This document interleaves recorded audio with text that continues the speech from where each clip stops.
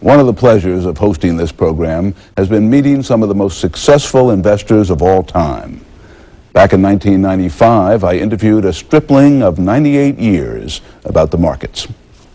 Phil, what's the single most important thing that you have learned about investing over the past three-quarters of a century? Patience. Patience. Expand on that. How do you apply patience?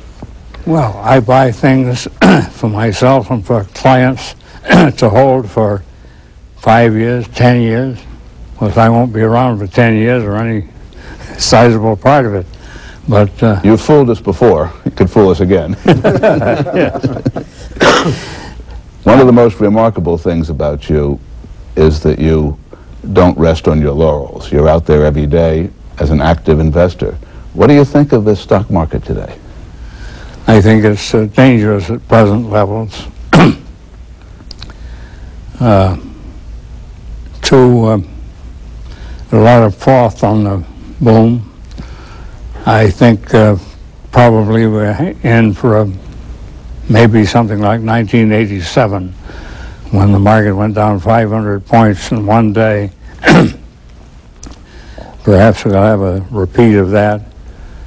But in the long run, this is a great country, despite having too much government.